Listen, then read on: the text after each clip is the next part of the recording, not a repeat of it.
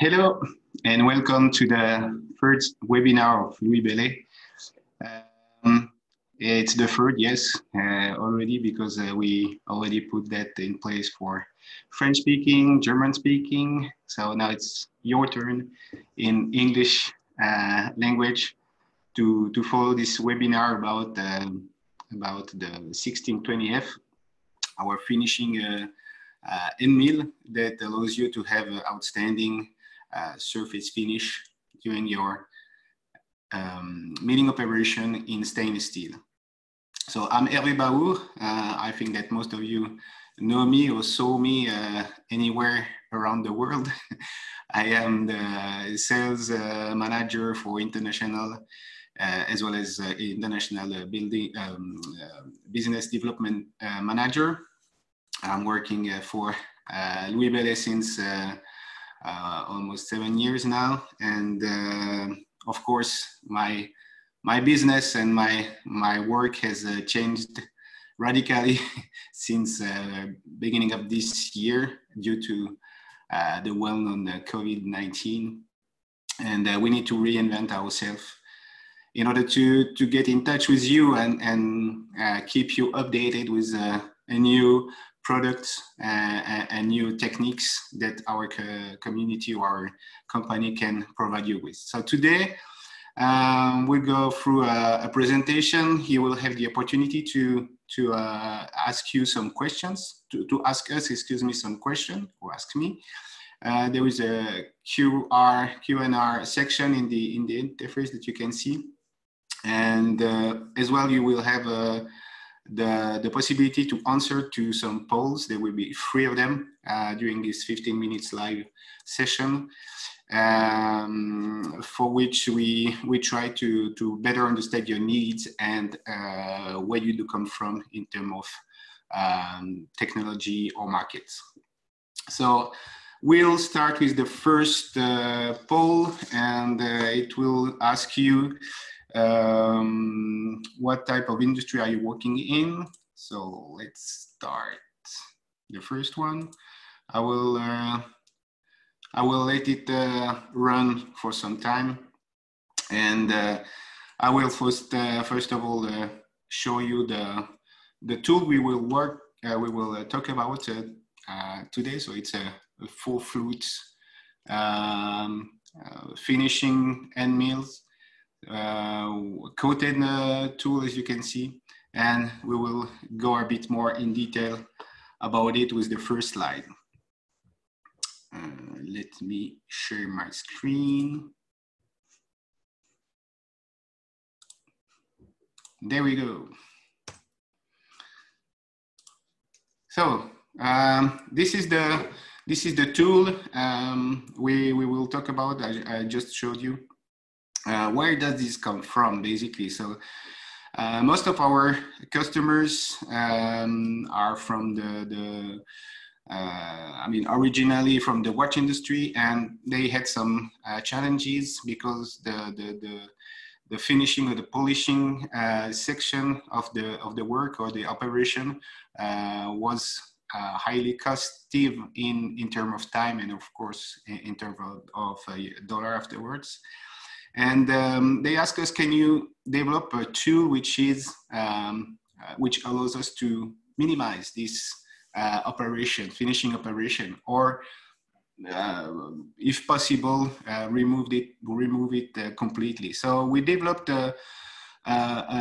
we took everything in our hands in order to define what can be done in order to achieve this challenge. So we took everything we had in mind, in hand, in order to have some shiny flutes, sharp edges, edge preparation on the side, a completely dedicated coating for the stainless steel, and basically it led us to this kind of tool that you can see rotating in front of you. In our portfolio, you will find it. Standard from our. You will find it standard in our list of product, and it starts from diameter 2 up to diameter 12. The cutting length is generally 2 times D. And as I asked you before, or as I mentioned, the industry asked us, what is, or how can we do to minimize this finishing share or rate? So I will open a second poll, which will ask you on how can we, or how much of your cost is the finishing operation, I mean, cost, basically. So is it a lot of your cost, or your overall cost? Because as said, so if you want to have a minimum time for finishing, for polishing, you need to have a perfect milling surface state.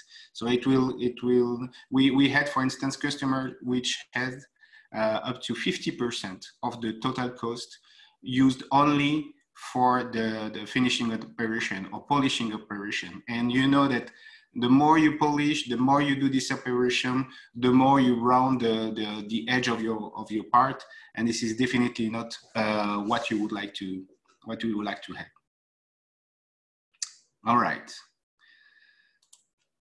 So we will go deeper in terms of cutting speed and cutting operation. But before doing that, I need to mention that today the modern machines, or all the machines, are precise.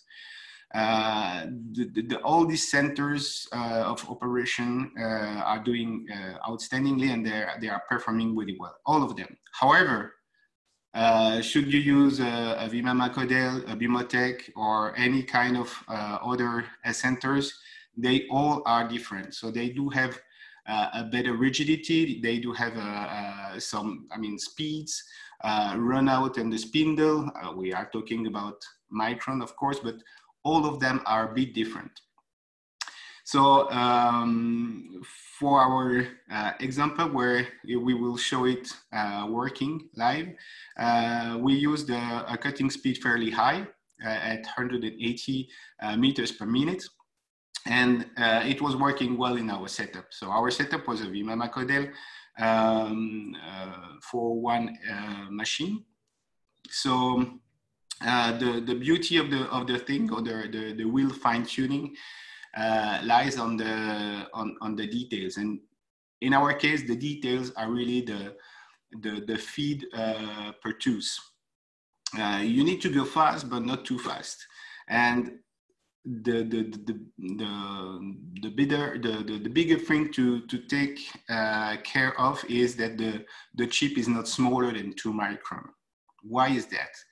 If the chip is too small, it goes behind the cutting edge, and we call that in French patinage, or sliding.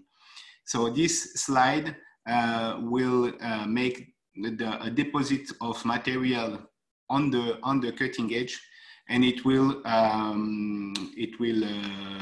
limit, or it will degrade the life duration of the tool. So let's have a look on my slide once again.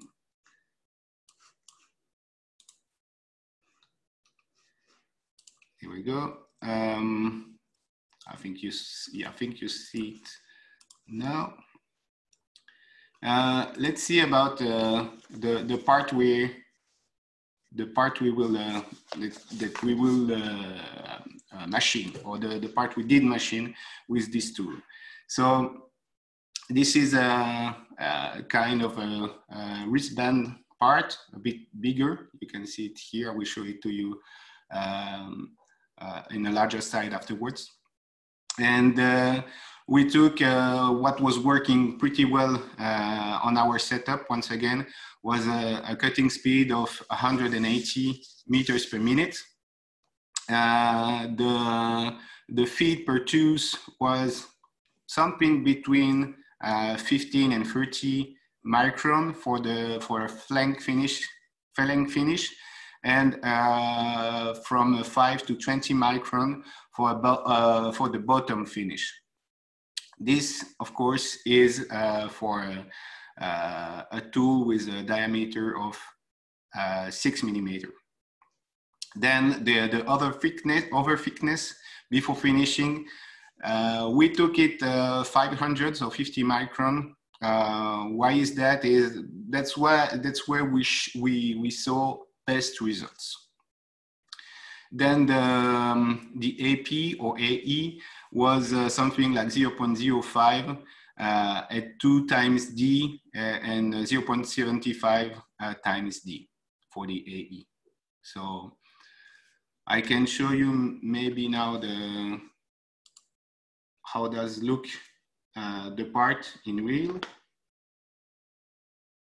So you can see the finish was made really with this tool, and I can say that it's really shiny and really impressive in terms of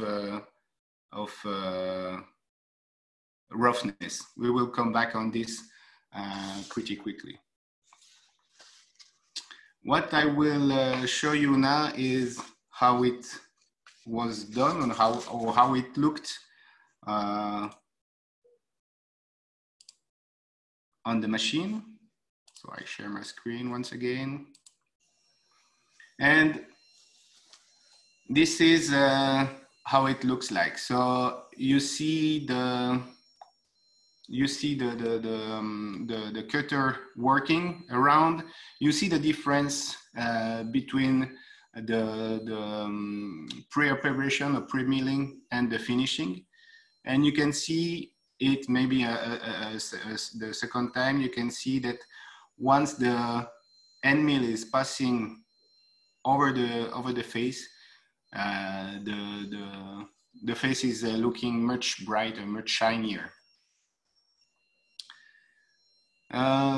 So the parameters we used, as said, is something like 180 meters per minute, which gives us a revolution speed of 10,000 RPM with a feed rate at 550 meters per minute. And the tool used there is our 1620F with the diameter of 6 millimeter. We can see the contouring machining of the part, and the chips are well fragmented, so the chips are really small. What we didn't put here was a lubricant in purpose. I mean, for of course, for a purpose that you can see the machining. And what you can barely hear, maybe I can put it louder. While machining, the sound is okay. It doesn't make a lot of noise or a lot of low vibration, which indicates at the first sight that the machining is doing okay. What we can see now is the result slide. So what we do see here are two machining. On the left-hand side, it was done with a standard end mill with I mean, a non-finishing end mill, so you can see stripes on the face, and on the right-hand side with the finishing end mill. Both cuts were made with the same parameters, cutting parameters, so it shouldn't be that many difference in terms of machining itself. So all the geometry, all the coatings, all the small geometry details that we put in this 1620F end mill, it gives us the ability to have a much more shinier surface than a standard end mill. So you can see that it's really near to a polish finish. So you see a lot less stripes. And when you do the polishing, usually, so when you do insist on in polishing, then the dimension are not are modified.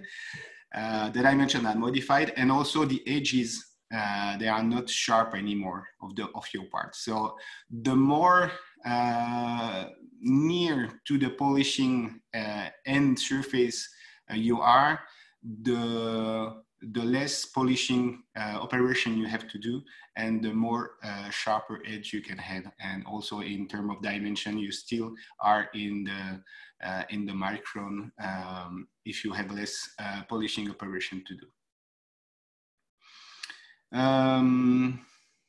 So this has been requested by the watch industry, as I said at first. But through the time, so different other customers are using this kind of tool as well. For instance, in the medical application, like for hip implants or knees implants. So the more closer you are from the end dimension or the end state you wish, the less operation you have to do in polishing. So it saves you a lot of cost, of course. Yeah, you know us as a supplier of solution, and we do have these standard tools, but of course we can take all the advantage of this standard tool with geometry or custom shape tools. Yes, of course you can have like, for instance, you can see on the slide, you can have a special dedicated geometry that you would like to see, and we can implement the coating, the edge preparation, and all the details that are that were developed for this tool to be put on this kind of tool. It drives me to the end of or the last poll. Let me give you the hand, and the last poll is the material. So I would like to know what kind of material you do machine. So because we are talking here about a tool for the stainless steel, but what other material would you like to see for this kind of tool? We know titanium is widely used and more used in different industries. Let's see what the polls gives you as an answer.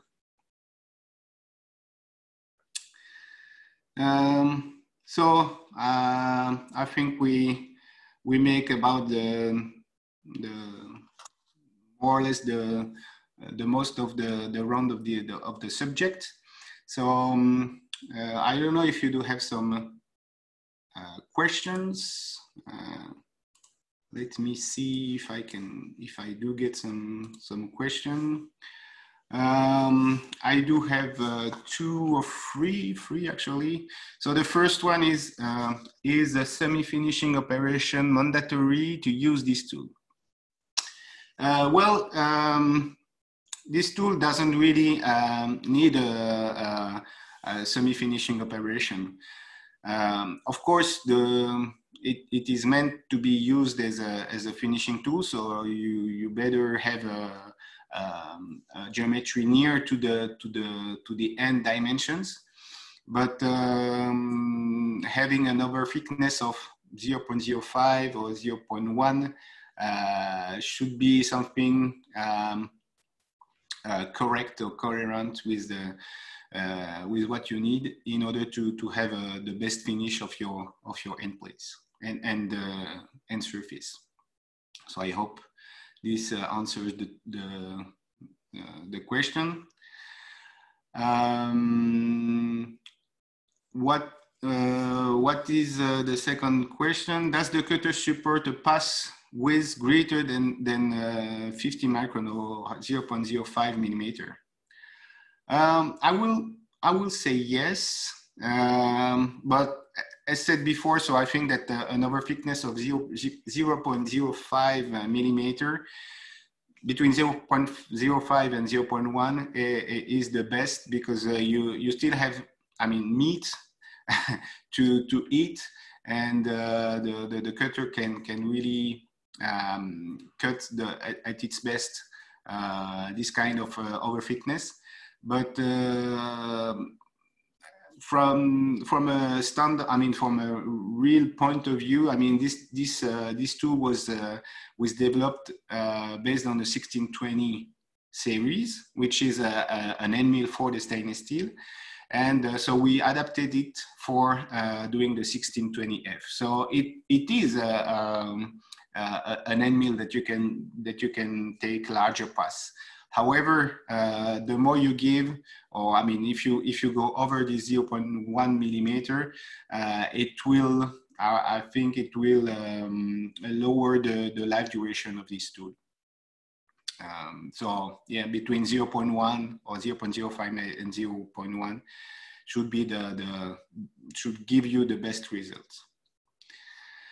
Another question, does the 1620F work in other material? This is a good question. And for a small story, I would say that we developed a brass tool, and one of our customers, they tested it in titanium, and it was surprisingly working outstandingly. So I would say that it might work, but we haven't tested. Let me write it down. I will ask my colleagues from R&D to make the test with maybe another coating or slight other geometry. But we will try to do that and give you some feedback. Let me hear.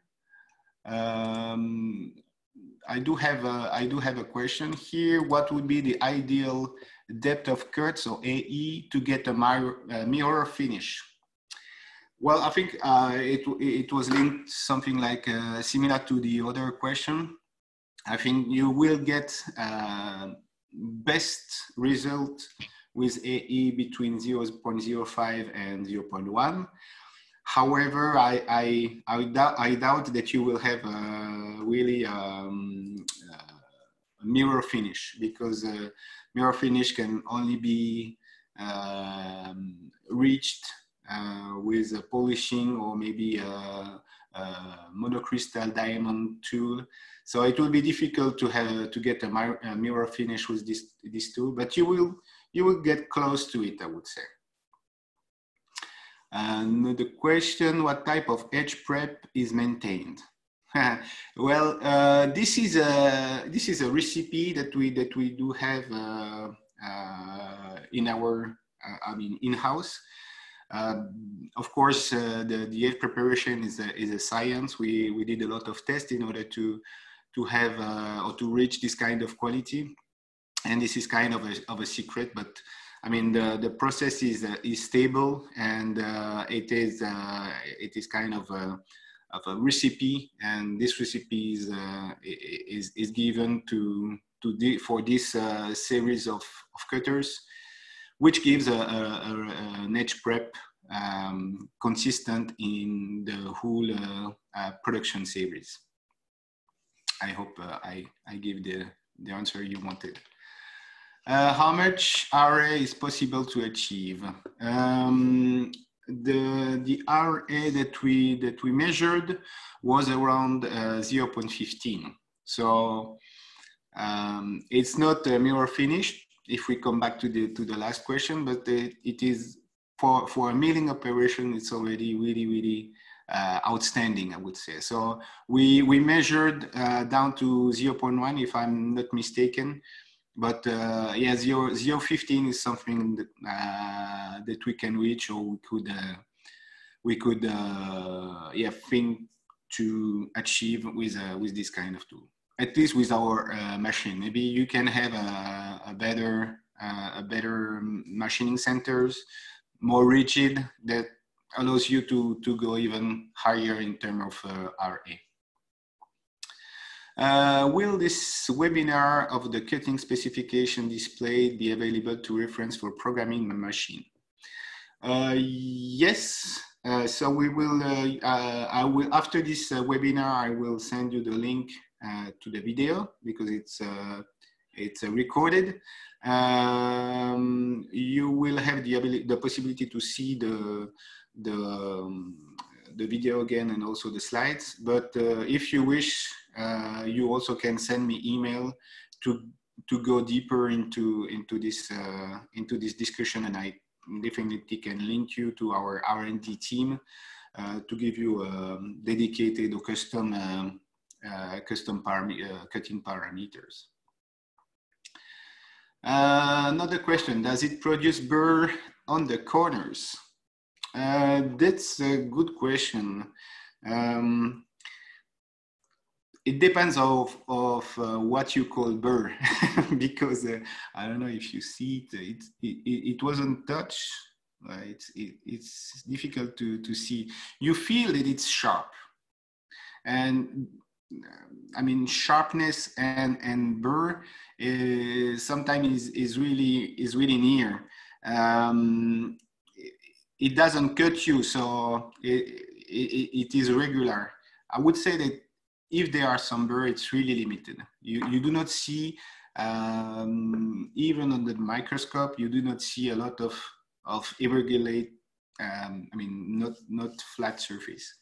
So I would say rather no, but I do not say it clear or, I mean, 100% sure that it will not create a little burr.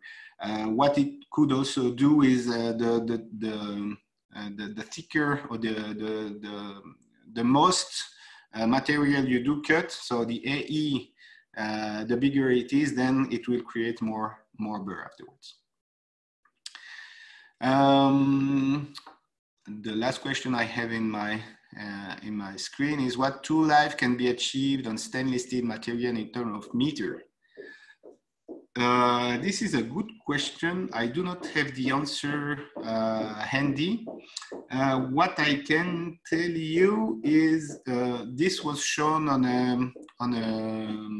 an exhibition. So we had a small machining this part, and I'm not 100% sure if we changed the cutter or not, but during the whole week we did produce with, I would say, with the same cutter. So this is a 10 millimeter, 10 centimeters, so 100 millimeter, or 5 and 5. And I think we produced something like 200 of them. So 200 times 10, 2000 centimeter, 20 meter is something which is reachable easily. The cutter was like new. It's not an answer. I might ask our R&D team to give you a more precise answer, but it gives you still an idea. It will not be 10, it might be 100 or 200 meters. I really cannot answer this question, but I think it's more or less in this range. I will come back to you to give you some more information, but once again, it also depends on the part you do machine. It also depends on the AE or the cutting parameter you are using. It also depends on the machine. It's really hard to answer this kind of question, but I will try to get more information about that. All right, so I do not have any more questions so far. So I think it's coming to the end of this third webinar. I hope that you liked it. Arno, I wanted also to get back to you about the polls I proposed you. So just to give you some information about the industry, so the people were following this seminar or this webinar. So we had about 45% who are active in the medtech, 36% in the dental industry, 27% on the watch industry, 64% from the automotive, 36% on aeronautics or aerospace, and 27% other industry. Second poll was what is the proportional cost of your finishing operation? So 40% did answer from 0 to 10% of the whole product cost, 30% from 10 to 20, 20% from 20 to 30, and 10% above 30%. So you see this, we have like something like 30% who have some issues, let's say, with the cost of production for this finishing part more than 20%, which is, pretty high. And for the last poll about the materials you do machine, so steel and titanium. So titanium is the highest, has the highest rate with 69%. Then steel with 62%, aluminum 38%, non-ferrous material with 31%, precious material 15%, and composite 8%. So it's kind of interesting. It's kind of interesting information that you shared with us. It will also guide us for future developments. I do see maybe one or two other questions before closing the webinar. So what is the order code for this item? So it is 1620F series. I can send you the data sheet for with the detail of the diameter to all of you who followed the webinar. So that I do not forget, I write it down. Data sheet. Okay. Can you explain about trochoidal milling can be used? Do we have any impeller machining taper and mill? I think that once again, this tool is not meant for really, going into the material and do a shape. Like any other end mill. So I would rather use it as a finishing tool for contouring and not really a trochoidal machining. So for this, I would rather use another series from us, maybe a 1620F for stainless steel, 1620 for stainless steel or others. We can discuss. You can send me an email asking me for other cutters for stainless steel or other material. How much depth can we take for small diameters and mill like 1 millimeter for keyway slots? So the end mill has cutting length of 2 times D. So if you have a 1 millimeter, well, we start standard. We start from 2 millimeters diameter, so you will get a 4 millimeters cutting length for the contouring. All right, so this time I think I did the round of the tour of the questions. So I thank you once again really much for your attendance. I hope that you liked the webinar. We will do others. If you have some interest in different other webinar material, tool, anything you can ask, we will take it into consideration for the next webinar. I hope that this cutter, this 1620F cutter, will help you in doing your finishing operation. Should you have any other need, you can directly contact me. I will share my screen for you to get my details, my contact details, but most of you know me. I said, please also do follow us on our social networks like LinkedIn, for instance. You get a lot of information on this kind of social media. And the ending word will be, of course, stay healthy. I hope everybody goes well, and I hope it will stay like this for you and your family. Take care of you, take care of yourself, and don't hesitate to machine with our tools. All right, thank you very much, and have a nice day, evening, or morning, depending on which area you are all over the world. Thank you very much. Enjoy.